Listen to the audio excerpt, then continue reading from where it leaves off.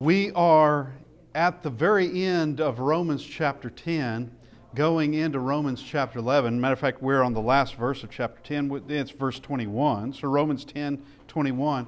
But to Israel, he says, this is God saying this, all day long I have stretched out my hand to a disobedient and contrary people. Now, we are in a section in Romans where Paul is citing or quoting various verses, prophecies, verses, or just statements that are proving a point. Proving a point. That one is going to be that Israel is His people.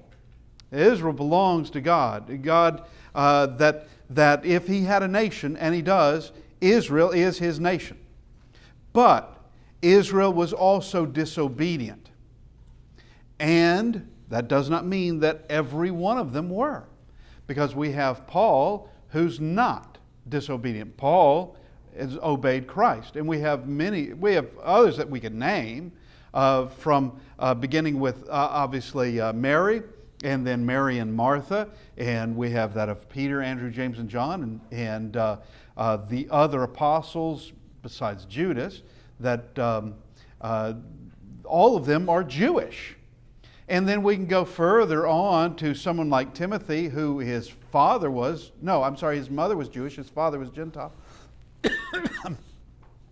But there is something being stated here, that while he had a rebellious people, there was always a remnant. And he's making mention of this.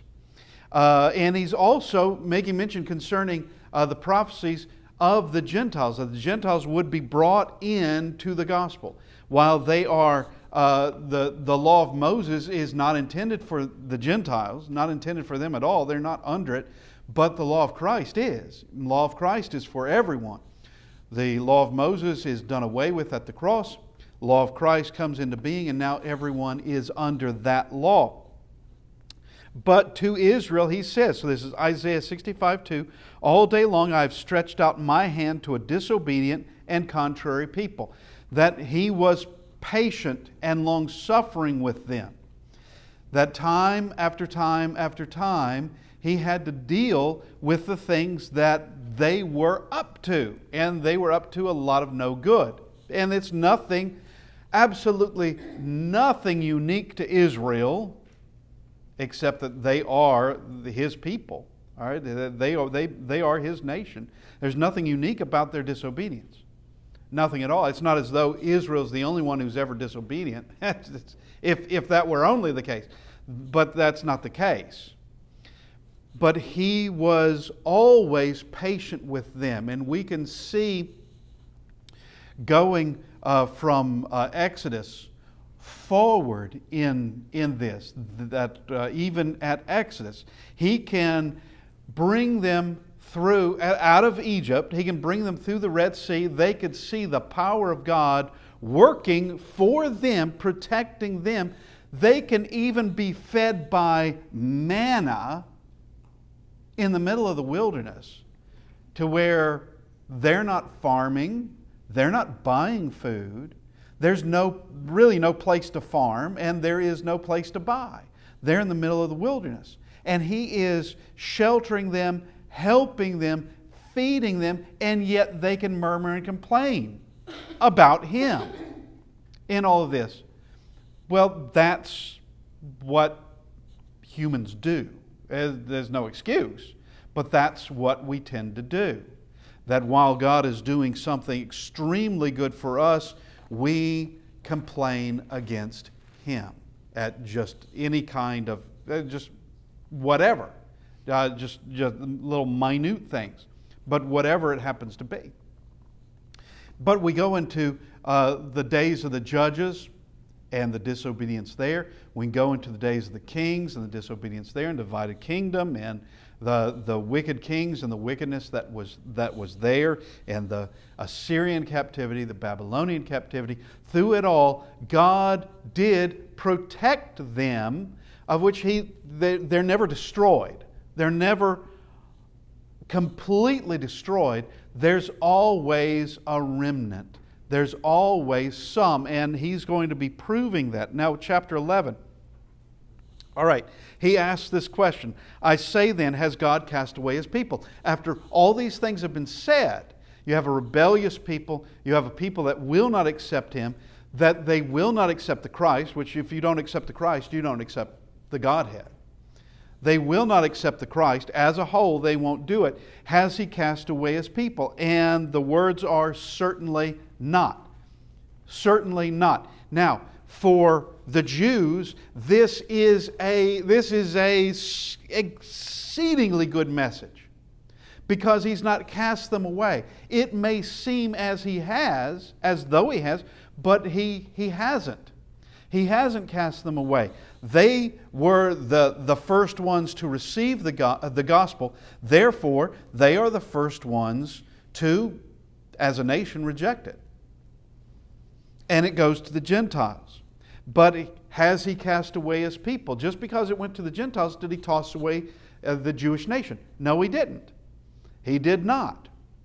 And I will take these words, certainly not, in the same way that we have all the way through the book. Whenever he's asked a rhetorical question and then answered in a very emphatic way, with emphasis, or in the strongest way.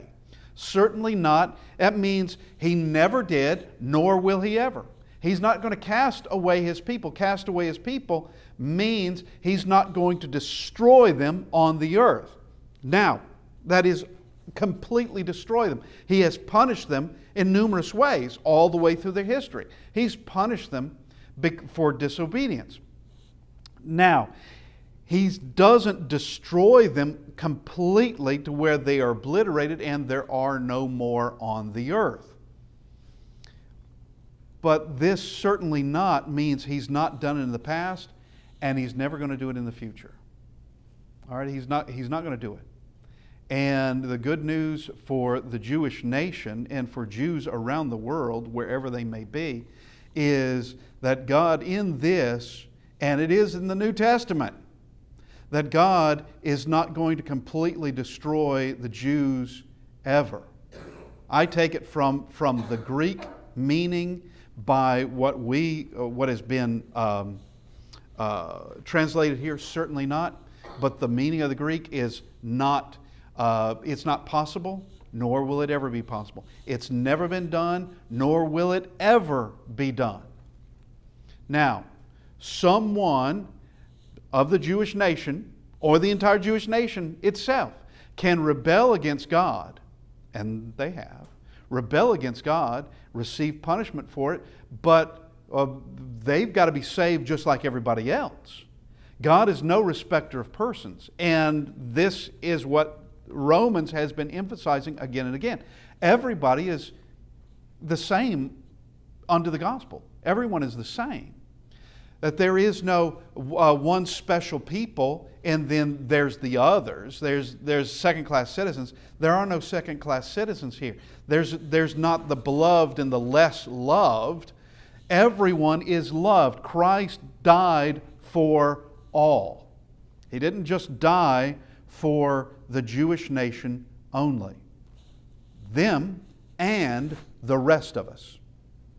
And the rest of us, which is a theme that has been running through all of Romans, every bit of Romans. But he says, certainly not. For I also, in here he's proving it. Has God cast away his people? Now he's going to prove it. For I also am an Israelite of the seed of Abraham, of the tribe of Benjamin. If he's thrown the Jewish nation away, then Paul would have been thrown away. And why not throw him away? I mean, that's a good question. Why not throw him away? What was he doing at Acts chapter 9? The beginning of Acts chapter 9, what's he doing? He's persecuting the church.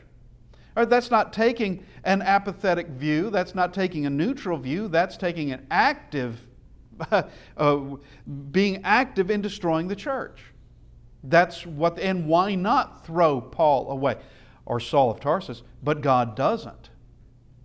He will use Paul, or Saul of Tarsus, for a very powerful means of where he's going to be, and he becomes an apostle to the Gentiles. Now, he's also going to prove it in this next point. He proves it personally. Okay, he's saying, has God cast away his people? Well, I'm one of them. I'm of the seed of Abraham. I'm of the tribe of Benjamin. Then he's going to prove it in another way, and it has to do with Elijah, going back to 1 Kings 19. God has not cast away his people whom he foreknew. He knew what he was going to do before the earth began. And we often talk about knowing what the Christ had to do from eternity, knowing the church from eternity. But to get to those points, there has to be a nation where the Christ is going to be born. That's going to be Israel. So that had to be God had to foreknow that as well. That had to be from eternity.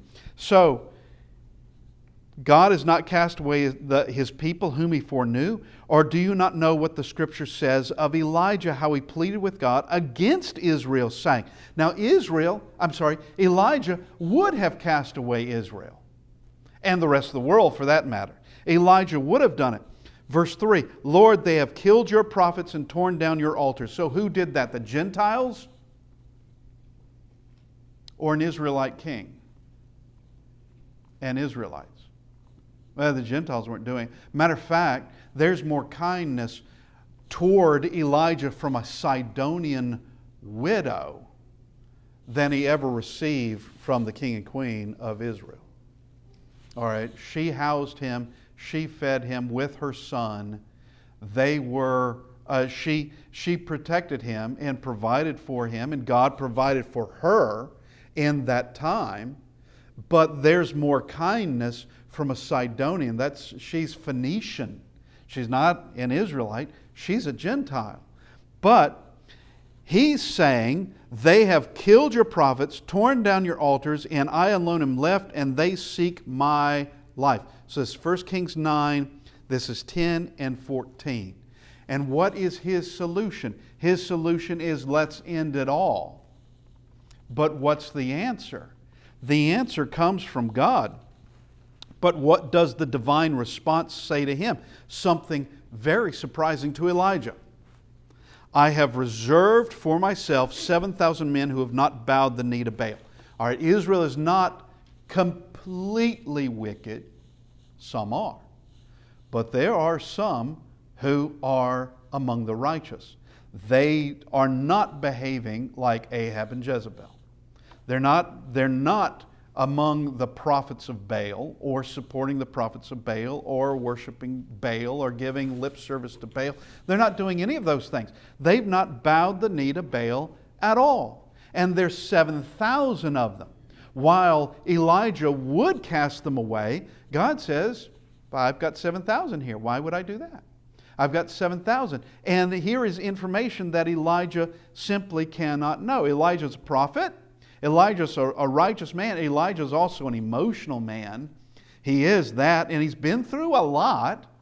And his response is, let it all go. Let it all end. But God says, no.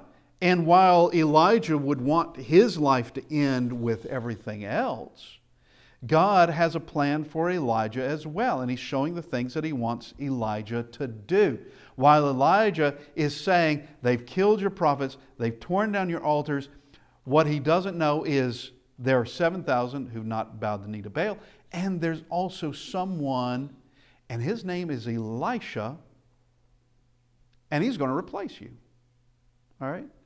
There's an Elisha. You're not the only one at all. Now, what Paul is bringing in this, and let's give the credit to whom credit belongs. It's the Holy Spirit who is inspiring this. What the Holy Spirit is bringing in this is that there is a remnant of the Jews that will always be righteous to God. There will always, for every Caiaphas,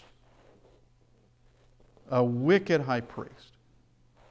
There is a Saul of Tarsus. For every scribe and every Sadducee, you're going to find a Mary and a Martha. That the Jews are accepted and some do accept. And they are expected to do, we're all expected to, but they are the ones where all the energy was put in all those centuries, and then the energy coming out from that, the providence, the oracles of God, and all the things all the lessons, everything coming up to bring us all to the Christ. Okay. Now, I'll just say that in my life, I have met Jewish men and women who were extremely secular. They didn't care a thing about religion whatsoever. I've met Jewish men and women who were religious, but they rejected Christ. They continued with the best they could, and that's all you can do, best they could, in observing the Old Testament. And of course, you can't. Okay? You can't. You don't have a priesthood. You don't have a temple. You can't make sacrifices. How are you possibly going to go to Jerusalem every year for Passover and Pentecost? How are you going to do that? You can't do these things. You can't. But they cling on to it anyway, precisely as Christ said some would. But I've also met Jewish men and women who, they were members of the church. Matter of fact, there was a man, he was Jewish as far as his lineage is concerned. He was Jewish, member of the church, and a preacher. Actually, he was a preaching student at the time, and it was partly because of him that I even decided to go into preaching. It's partly because of him. Not entirely, but seeing him and him being a preaching student and just meeting him at a chance encounter and at just something I didn't know what was going to be there, who was going to be there, but God has not cast away His people. And He's cast away nobody, as a matter of fact. He's cast away nobody. Christ died for a reason, and that is an extraordinary sacrifice to be limited to just, as I guess last week maybe we were saying, I don't know when it was, to just His friends, or to just those who were nice to Him. That it's an extraordinary sacrifice that is for everybody. It's for everybody, but it's a matter of us accepting it. Now, let's go to verse 4. But here's the response again. But what does the divine response say to him? What does God say to Elijah? I've reserved for myself 7,000 men who have not bowed the knee to Baal. That's 1 Kings 19:18. Even so then, at this present time, there's a remnant according to the election of grace. And while this is written in the first century, it's still true today. It's still true today. That even so at this present time, there is a remnant according to the election of grace. That if we're talking about the Jews, they're still here, and there still would be those who are, well, they come to Christ. They see what the prophets said in the Old Testament, and they see that it's pointing to Jesus of Nazareth. They believe those prophets, therefore they follow Christ. They follow the Messiah. That's what they do.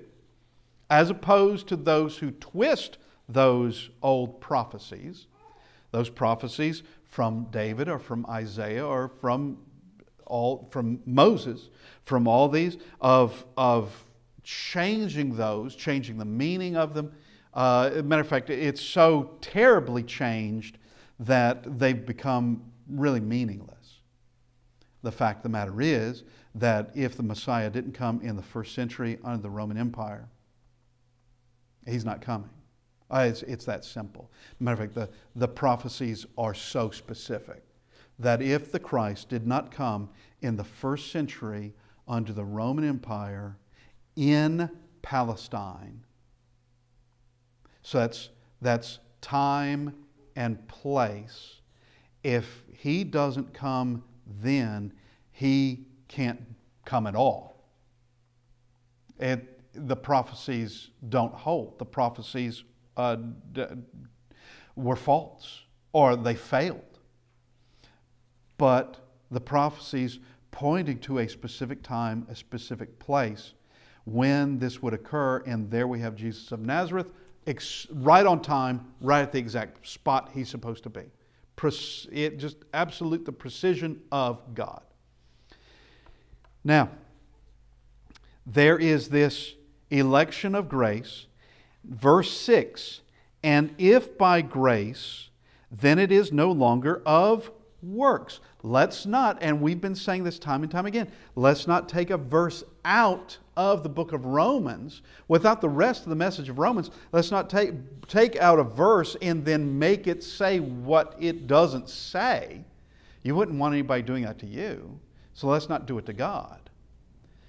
But here, under the context of all this, what sort of works are we even talking about? You don't even know. You take this out, you don't even know what grace we're talking about. Or you take this out, you can't know the grace, you can't know the works, you can't know anything. But let's put it in by the grace of Christ. And we are talking Christ. So if by grace, that means if by Christ, it's no longer of works. That would be the works of the Old Testament. Those works. So these things are mutually, as we would say, mutually exclusive. You can't have one and the other. It's either one or the other. You can't have them both at the same time. It's one or the other. So he's saying that if it's by grace, if it's by the grace of Christ, it's not by the works of the Old Testament. It's not by the works of the law of Moses. It can't be. And he's also going to say, if it's by the works of the law of Moses, then it can't be of Christ. That's what he's saying. If this is all it took, just the law of Moses, then there's no reason to bring in the Christ at all. There's no reason to. So now let's read it. If by grace, then it's no longer of works. Otherwise, grace is no longer grace. Yes, that would mean that what Christ came to bring is pointless and of no use. If we could keep ourselves flawless, there would be no need for grace. But if we could keep ourselves flawless, you know what? We wouldn't have had to have any of those sacrifices that we see beginning in Genesis chapter 4. We wouldn't have to have those. If we were flawless, we would not have to have all those sacrifices in the Old Testament, because every one of them, whether it's prior to Sinai or after Sinai, every one of them was foreshadowing the Christ. Every single one of them foreshadowing Him. And if they could take away sins, there's no need for the Christ at all. If they could do it, there's no need for Him. If we could keep ourselves perfect, there's no need for the Christ. There's no need for grace. If we could work our way into heaven, then we don't need Christ at all. And we don't need His grace.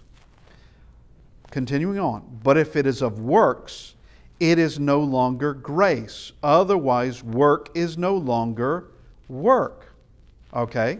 If it's work, then we don't need, once again, we don't need that grace. And the works that we have are more than just works. They are the entrance into heaven.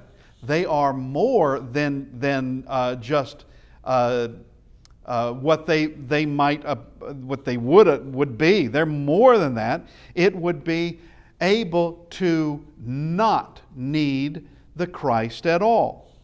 It's greater than that.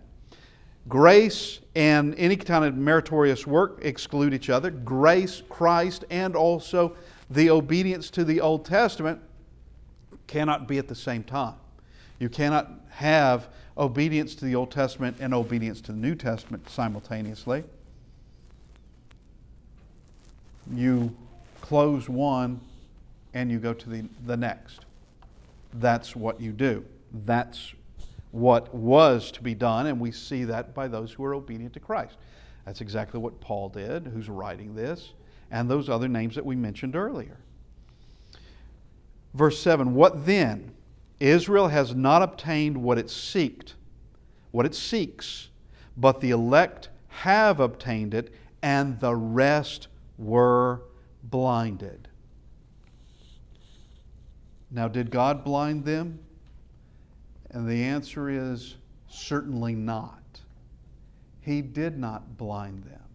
All we have to do is go to places like John chapter 6, and we see a man, and it's a story of tremendous hypocrisy and irony, as a matter of fact, of Christ heals a blind man, and he can now see. The blind man can now see. And there is this investigation, this official investigation of, are we sure he was blind? Okay, and if he was blind, how does he now see? Because we can all tell he can see. Everybody can tell this, that he can see. They got to bring his parents in. His parents say, yeah, he was born blind. He's always been blind. How he came to see, we don't know. He's at least 40 by now. You ask him. Ask him. He'll tell you. And they don't really want the answer. They want a denial concerning Christ, to deny Christ, not to admit that Christ, by the power of God, did this. They don't want that. So you have a man who was literally blind now being able to see, and those who, their eyes work just fine. They can see, but they make themselves blind. They don't want to see. They want to cover the truth up, to obscure the truth where they cannot. They're just going to claim that this didn't happen. All right, it didn't happen the way they said it happened. There's something else in this. It cannot be the working of God. Well, everything about it shows it's got to be from God. When did Satan care about healing anybody? When did he care about that? Never. There's nothing beneficial about him. There's nothing benevolent about him. Kind or gracious or loving or anything about him. He doesn't do such a thing.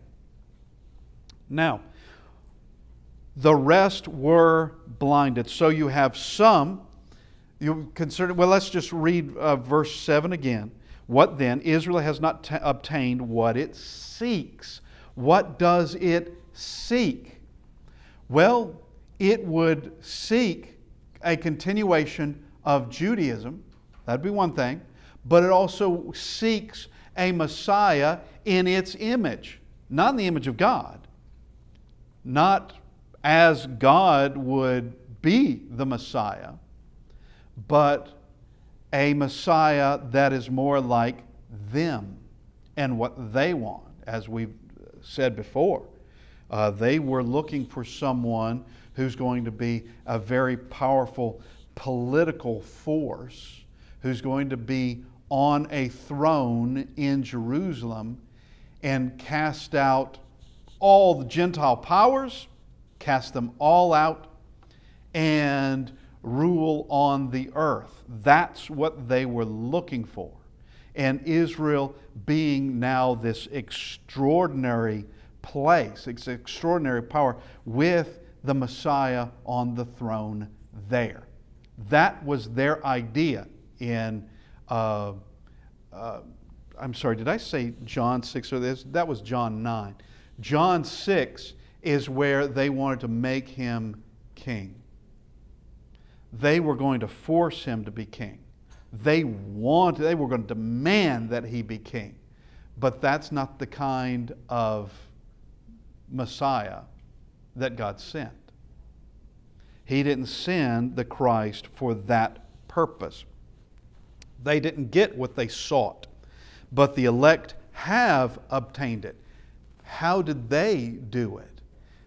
The elect, what made them elect? Well, they answered the call. That's what made them elect. They were obedient to Christ. That's what made them elect. It's by their desiring and receiving, through obedience, the grace of Christ. That's how they became elect. They did see it. They did obtain it. But the rest were blinded. They wanted to be that way. Verse 8, just as it is written, and we're continuing this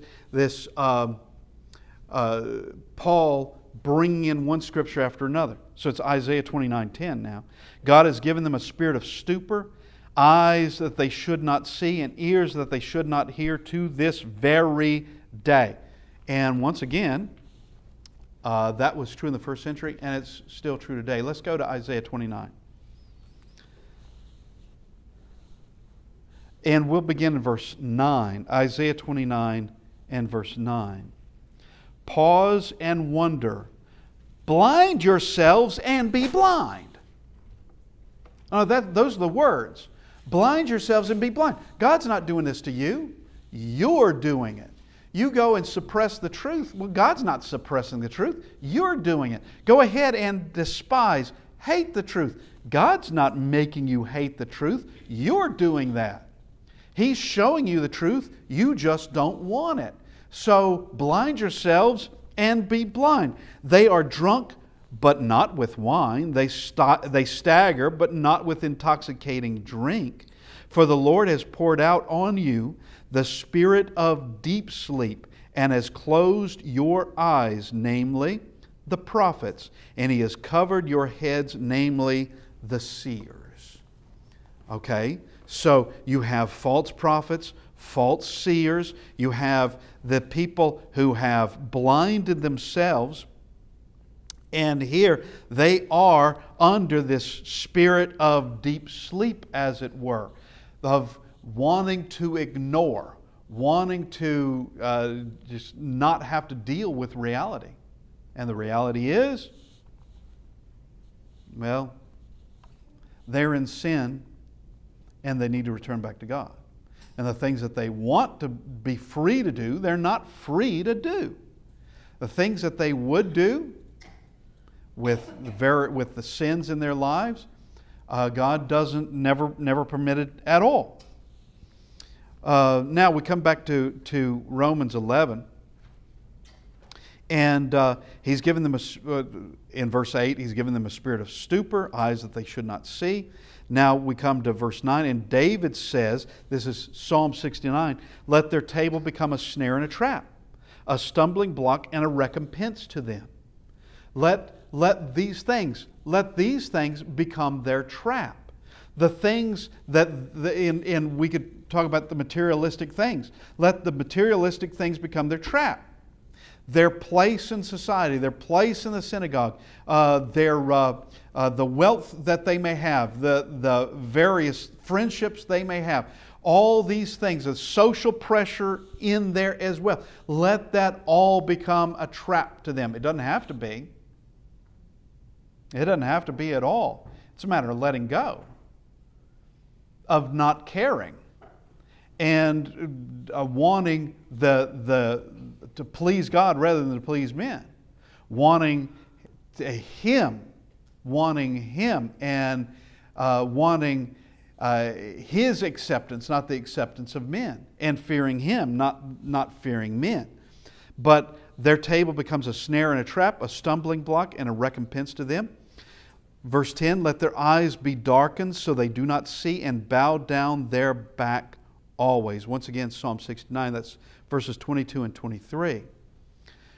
I say then, have they stumbled that they should fall? Okay, that means fall and never get up. That they can't get up.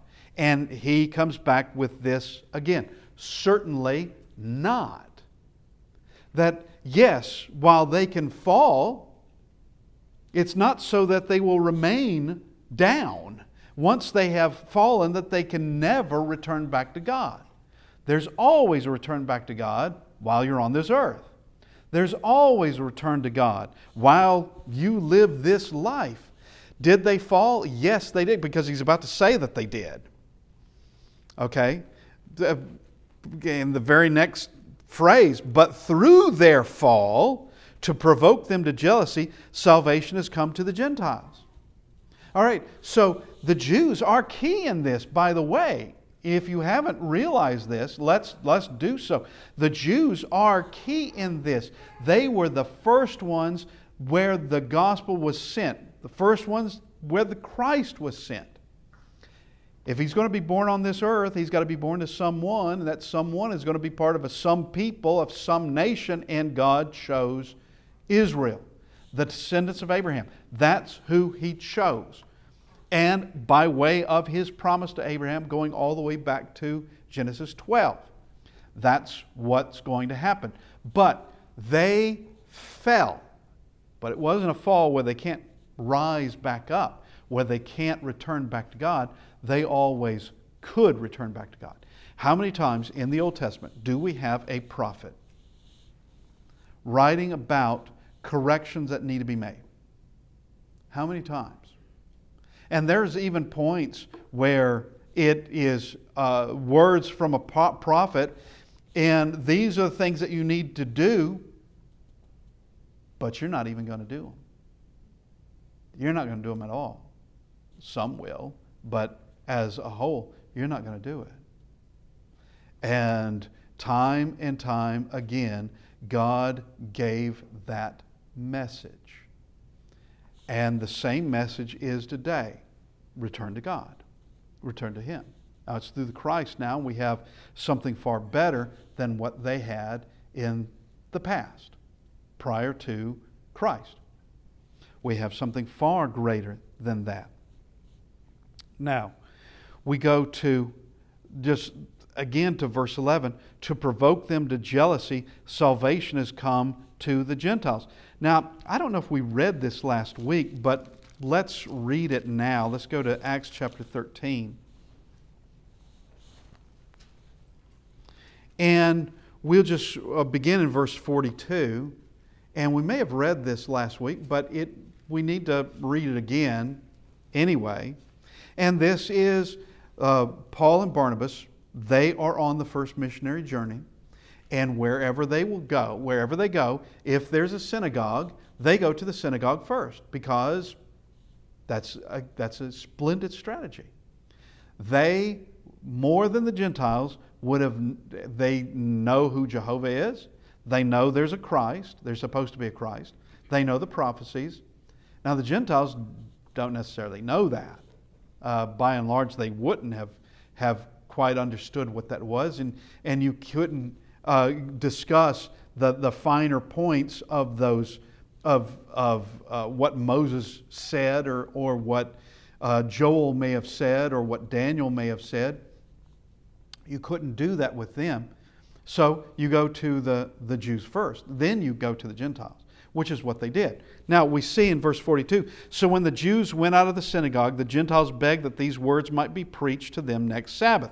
So here is Paul and Barnabas. They're in that synagogue, and we can read Paul's sermon to them. We can read that. And so it was so well received, but then the Gentiles begged. There are Gentiles in the synagogue. And in our life of Paul, we have been discussing that not every Gentile was pagan. And there were some, like Cornelius, who we know by name, there were some who were, they saw something different with the God of the Old Testament. So they asked, can come back next Sabbath. And when the congregation had broken up, many of the Jews and devout proselytes followed Paul and Barnabas, who, speaking to them, persuaded them to continue in the grace of God.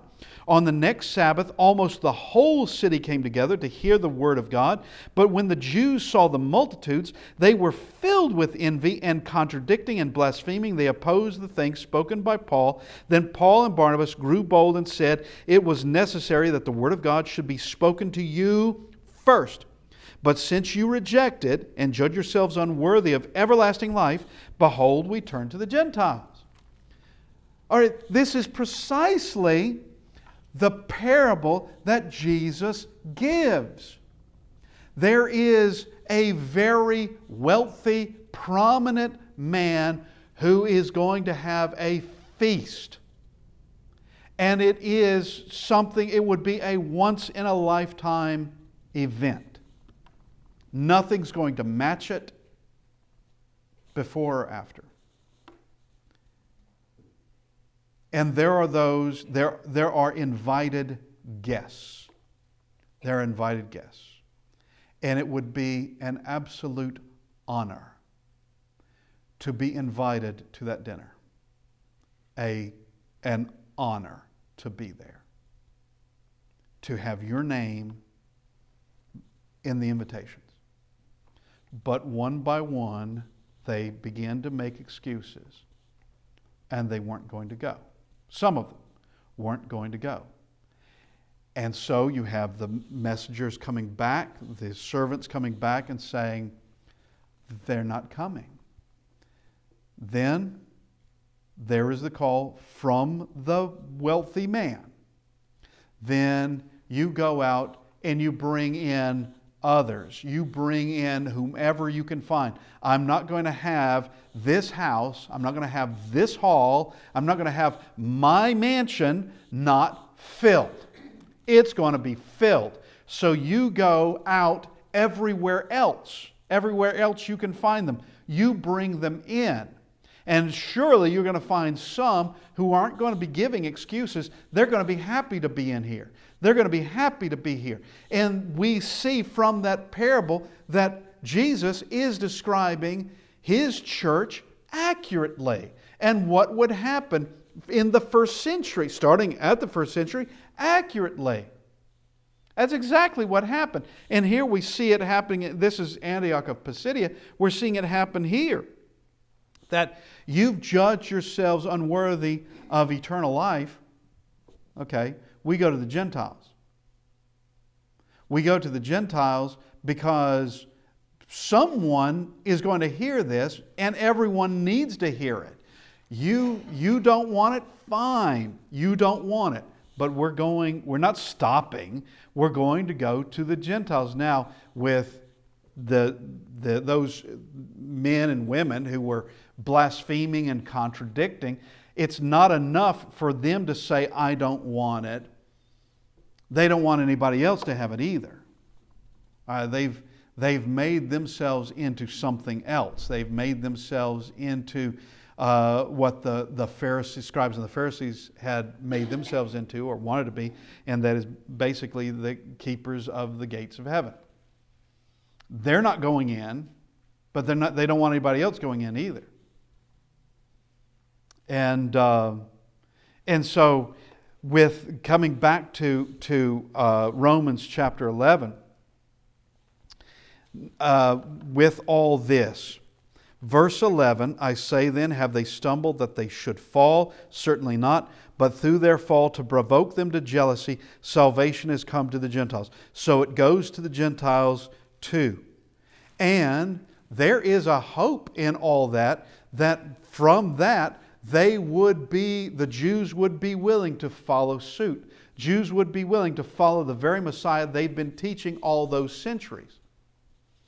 And we'll just read verse 12. Now, if their fall is riches to the world, and their failure riches for the Gentiles, how much more their fullness?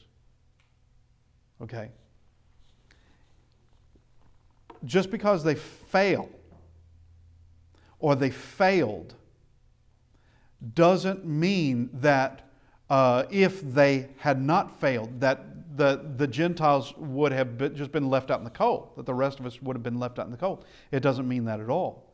That there would just been a greater abundance of teachers going out into the world, an abundance of them, and things would have been much, much different in the history of the world had that occurred. But it didn't occur. But he said they fell, it went to the Gentiles faster that way. It went to the Gentiles, but if they had not, or if they don't, they're still key. They're still key in this. And that they were the first target. They were the first ones to be taught, and then the rest of us. And no one is to be neglected. But I want to thank everybody for being with us this morning, and hopefully we can continue in Romans chapter 11 next week.